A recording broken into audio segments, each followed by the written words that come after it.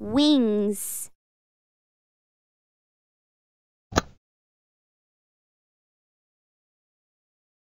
Icarus lived with his father on an island ruled by a wicked king. Icarus's father had to work day and night to make things for the king. Icarus did not always listen to his father.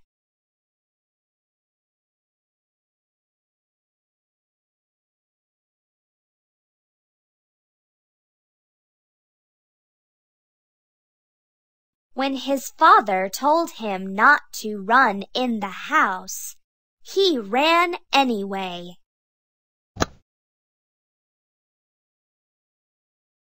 Icarus's father wanted to leave the island, but the wicked king would not let him go.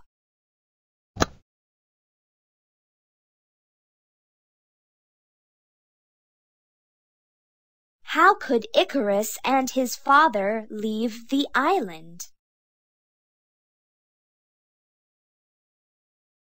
The king had all the boats. It was too far to swim. "I have an idea," said his father. "Let's get some feathers and wax. We will make wings.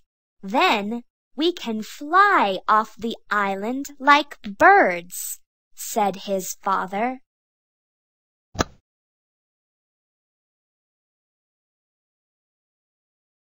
The wind lifted them into the sky like kites. "This is fun," said Icarus.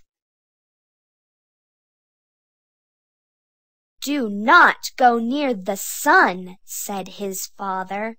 "Your wings will melt."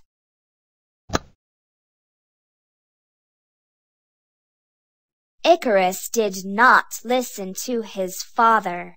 He went up, up, up. The hot sun melted Icarus's wings, and he fell into the sea.